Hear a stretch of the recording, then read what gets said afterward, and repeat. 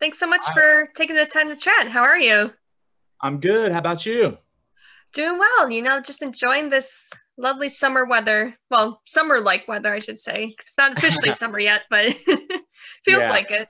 Oh, it sure feels like it here. I just mowed yesterday and it was like 90 degrees. I was like, "Phew, all right, summer's here." Yeah, exactly. It's like there's no in between. It's just like winter, then we jumped right into summer, but I can't Yeah. complain. I love the sun. Oh, yeah, me too. Yeah, well, I wanted to talk to you about this new solo music you have been releasing. Yeah, I'm really digging the first two singles. I If appreciate that. Yeah, and so the latest one, it finds it all. It finds us all, I should say. Yeah, I really love the vibe and also the meaning behind the song as well. Thank you. Yeah, I've been working on these songs for gosh, the past little while. I actually had them all written and recorded before the pandemic happened.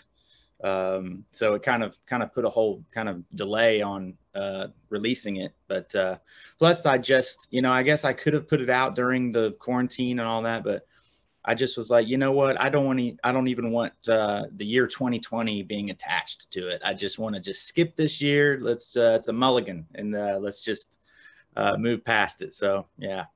Yeah, I feel like everyone was considering 2020 to be cursed, so they just wanted to avoid anything that year. Yeah, it really was just it was crazy, It was just for a while there it was just nothing but bad news every day on the news. And so and that's another thing. I'm hoping that my music and songs and everything, I've always wanted to try and be an escape from all that kind of stuff, all the politics and all the noise and all the stuff, it's just too much. So I want to bring a little bit of lightness, uh, you know. So Oh, I appreciate that because it feels like you can't really escape it anywhere. It's like you look on social media, there's always negative stuff. So, yeah, music is yeah, like the one way we can escape. yeah, that and movies. I've watched Yeah. I've watched a lot of movies over the last year and a half. So I know I've been kind of turning to Netflix too, just to kill time during this pandemic. I feel like I've gone through all the good stuff. I So know now, I have this joke. I'm always saying like I feel like I finished Netflix. So I've watched so much stuff on there. I know it's like I guess I need to turn to like Hulu and what's the other one, Disney Plus or whatever, whatever else is Oh out yeah, there. oh yeah. There's a whole new world on all the other ones. So you just start fresh. Yeah, I feel like I was binge watching Cobra Kai. Have you seen that yet? Oh yeah, I watched that one. Yep. Yeah, it's pretty cool because it has like all that 80s music in there that I love. Oh, me too. I'm a child of the 80s. I was born in 1980, so I love all that stuff. And yeah, it's cool. I thought they did a good job on that show, It's funny. It's like you think that gosh, what's the bad guy's name? Blonde hair. His name's Oh, William in real life, but you're always thinking like he's always been the bad guy in the first Karate Kid, but I'm rooting on him. I'm like I like his yeah. character. I'm like he's so close to just kind of turning things around, and so it's pretty cool. I think it's Yeah, a he really kind of became the protagonist instead of the antagonist from the movie. totally. I thought that was a cool twist on it, but anyway, here we are Yeah, talking about Cobra that's okay. Kai. Would you ever want to like do a soundtrack for a movie or Oh do you, yeah, I would love to. I would love to. I feel like music is so important to just making the imagery just speak even more to the audience. I'm a huge fan of Hans Zimmer and the things that he's done with some of those Christopher Nolan movies. Got Interstellar, like that movie, just really, it's an amazing movie, an amazing director. But man, what he did with the score and the music, it just took it to a whole new just universe. No pun intended. yeah, and even with video games, it seems like a lot of musicians are contributing to these new video games that are coming out, and they're like so lifelike almost. Yeah, it's super cool. I'd like to get into it. It's not really my skill set, I would say. I feel like I'm more singer songwriting kind of style, and not so much just the music alone. But it'd be fun to learn more and get into it a little bit. Yeah, because I know it kind of goes with the song meaning of "It finds us all" is, accomplishing everything you want to in life, not having regrets.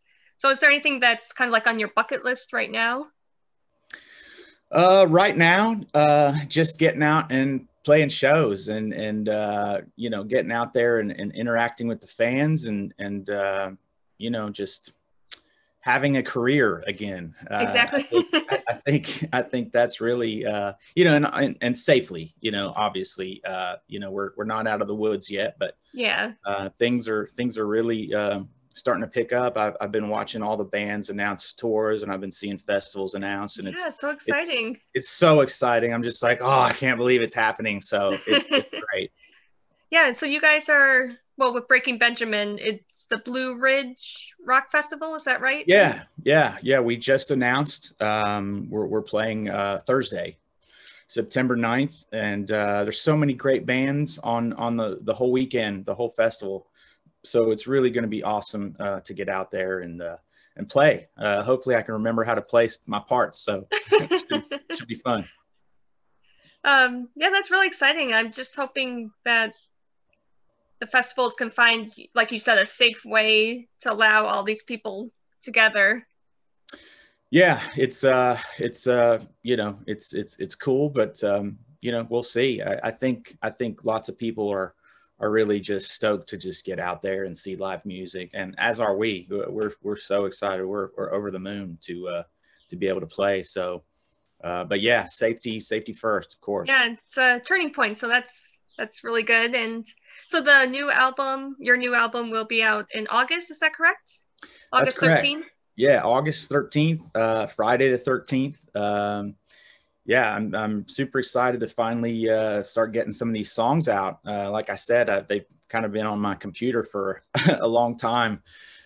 So yeah, I'm stoked to have people hear them and listen to them and hear their feedback. And although it's very nerve-wracking because I'm so close to it. It's my heart and soul, and you're putting this out into the world to be critiqued. And but you just got to put it out there and just let it go and say, this was a chapter of my life, for better or for worse. Here it goes, and just work on the next song or album, and be at peace with it. But I'm very proud of it. I had some really good friends and really talented people that were a part of the album. Aaron Brook, the bass player for Breaking Benjamin, he played the bass on almost all the songs, and he just did an amazing job.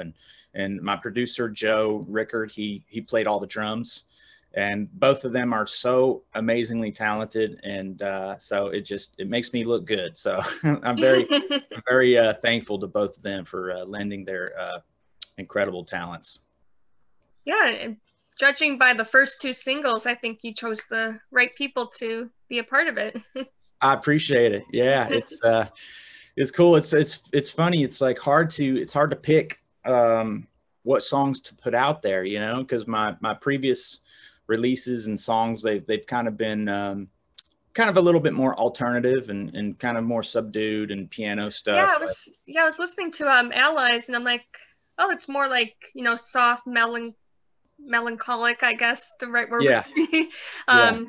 Yeah, and then listening to these two singles, I'm like, oh, he picked it up and made it more rock. Yeah, I mean, I've been a rock musician my whole career. I mean, over 20 years, and I think those earlier songs were kind of a departure from what I've been doing, and so this is kind of back to what I'm used to, more of a rock sound.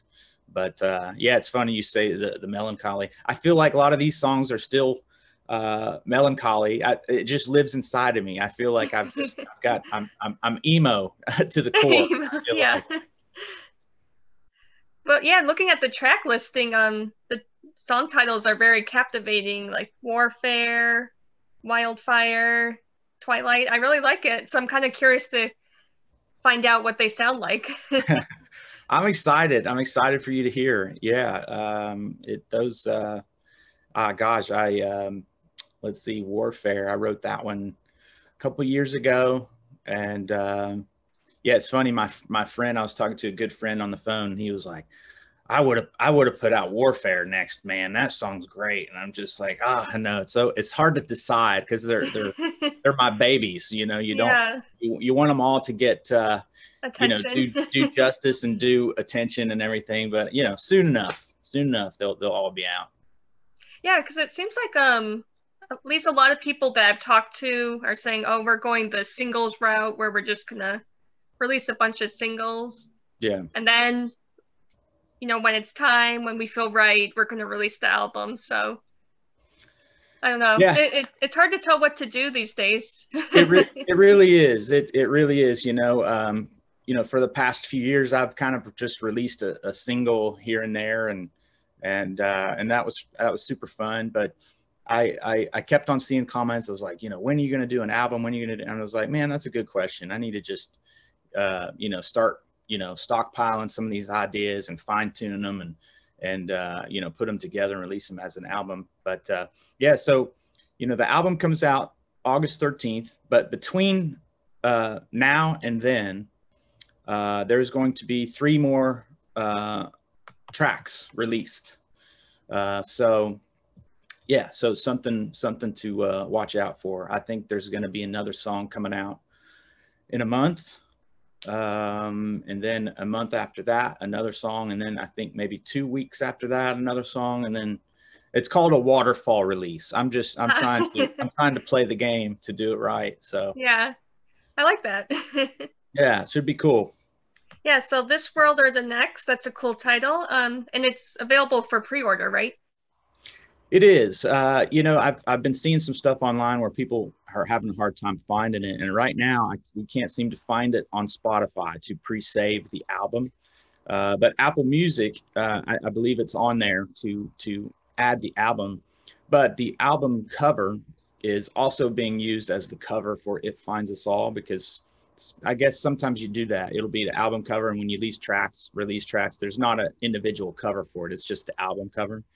So I think it's kind of confusing, but yeah, you can pre-save it there on Apple Music, and hopefully Spotify will get it together and be able to pre-save there as well. But and I'm also working on having some vinyls. Oh, nice. I've never done this before, so as soon as I get that up, we'll be able to pre-order vinyls. But the bad news about that is that apparently, on all across the board, on all the vinyl companies, there's like this huge back order. It's taking forever. I mean, Yeah. it takes like 6 months to have your vinyls ready. So it's going to be a while, but they're coming. Yeah, just Yeah, I know so many people have been running into that issue. yeah. So hopefully by Christmas, or maybe hopefully January or something, the That's a vinyl good Christmas gift. Exactly. A good present. Yeah, exactly. So I'm so impatient though. I'm like, come on. No, that's cool. Yeah, vinyl is coming back. Every time I go to the record shops around here, I see a younger and younger crowd. So Yeah, it's cool. interesting. I love it. I love seeing it. They sound so great. Yeah. And it's just cool having just the big just album cover. It just looks cool. So Yeah. I'm still a fan of physical copies of music. I yeah. just miss those days of just going to a music shop and just browsing through the endless aisles. Yeah. Hopefully that'll come back one day. Yeah, hopefully. Although who knows, it's everything changes so much, who knows what we'll be listening to 10 years from now. Might be different. Right? Might just have an implant. We have an implant in our head and it'll just plug in. That's what I was thinking, like something out of Black Mirror, Yeah. Time will tell. Yeah, we'll see. Well, I wanted to ask you, as a guitarist, I'm a big fan of melodic guitar riffs and Yeah. memorable, emotional guitar solos. So I was wondering, as a guitarist, what are some of your favorite guitar riffs or solos that come to mind? Where you listen to it and you're like, oh man, I wish I wrote this. Oh man. I don't know if it's really a riff per se, but so you're familiar with Architects, the band Yes, Architects? yeah, a friend introduced me to their music. Yeah, I'm kind of new to the band as well, and yeah, their song "Animals" when the bridge comes in and it's just like da da da da da. I just lose it. I'm just like, God, that's so sick, and I'm like, man, I wish I came up with that. But it's so simple, just one note, just rocking out. And it sounds so good. The production on that album is so great. So I'm a definite fan of them. Also, Gojira, they have some really cool guitar stuff that I just love, and it always sounds so great. They got their production dialed. Um, so I guess that's kind of some of the newer bands that I've kind of been into recently. But as far as riffs and old school stuff, I mean, I've always been a huge fan of Metallica. The riffs are great. All of it is really good, and some really really great solos in there too that Kirk does, and I mean even James too. I like some of the solos that James does. Hatfield, yeah, like I know him, like I'm calling by his first name. Yeah, me and James, yeah. But no, it's there's just really some great music. Alice in Chains, Oh Jerry yeah. Cantrell, some just really great solos. Yeah, Pearl Jam, they've got some good ones. Soundgarden. I mean, there's so many to name that I'm a fan of that just have really made some amazing music that I grew up with and I still enjoy now. So Yeah, I mean, of course I know Metallica's hit songs, but yeah, I was kind of diving deeper into their deep cuts. I don't know if Wherever I May Roam, is it Wherever I May Roam? Is that the title of yeah, it? yeah, I yeah, don't know if that's considered a deep cut, but yeah, I heard that one. I'm like, that riff is really catchy. yeah. I think that was a single. I'm not sure. Okay. I want to say it was, but yeah, that It was might have been because I think I heard it on the radio, so yeah. I clearly they love played the singles. right. Yeah, I loved that one. When I got that album, I wore that song out. I was like, man, this is sick. So, but yeah, that whole album is great. Black Album is amazing. Yeah. Of course, Lane Staley from Alice in Chains, like Yeah, killer no one like him. voice. No one like him. Yeah, really, just amazing, and just a incredible loss. I just imagine what kind of stuff they'd be putting out now. It would be amazing. And same with Soundgarden. Yeah, I was happy that they kind of got back together for a little bit there, and but man, we just had the anniversary of Chris Cornell's death, and it still just doesn't seem real because I think about junior high and high school and listening to Super Unknown and it's just a terrible loss. I'm such a yeah, such that's a a big huge fan loss. of that band and his voice. It's just one in a gazillion talent. So Yeah, it kind of makes you wonder, like, obviously these singers will be legendary generation after generation, but someone asked me, like, is there going to be like a new classic legend, like someone from today, are they going to be considered at that level 50 years from now? yeah, that's a good question. I just don't know. I don't know if it's going to be in a rock format, because I feel like rock is just not as appreciated as it used to be back in the day. There's so many different genres and subgenres now, and the most popular ones are not rock, unfortunately. Exactly. Yeah. I mean, great talents, great musicians all across the board, but yeah, rock just doesn't get the same, I don't know, adoration as before. Yeah, I mean, there's some newer bands out there who's kind of leading rock into like the more mainstream, like Greta Van Fleet and I don't know if you've heard of Dirty Honey from California. You know, I've heard of them, but I can't say that I've heard them. Maybe I have. I couldn't tell you. Yeah, but it would be nice to see, rock kind of be back on the charts again, like it used to Oh yeah, be. I would love it. It would be cool. You know, though, there's been a little bit of an influx of a little bit more of a rock vibe with some musicians. Like it's funny, I did an interview the other day, and I was talking about her, Miley Cyrus. You know, Oh yeah, I feel like her album that she put out, a little bit. I guess it's been a few months or something, but it has a real rock vibe to it. Completely polished, and it's got the pop-esque production here and yeah, there. maybe kind of like a Joan Jett type thing, or Yeah, it's cool, and I feel like that was kind of a risk. It's more rock infused, which I'm a fan of, and some other people. There's like this real big kind of pop punk thing happening too with Machine Gun Kelly and yeah. things like that. So it's like a little bit more rock that's coming in there. So I'm happy to see that. Yeah. So yeah, you never know with the music industry. You never know. I And I feel mean, like it's with Spotify and all these I don't know, apps, yeah, it's so saturated, like so many people are just putting out music, so it's very you true. can kind of listen to whatever you want to.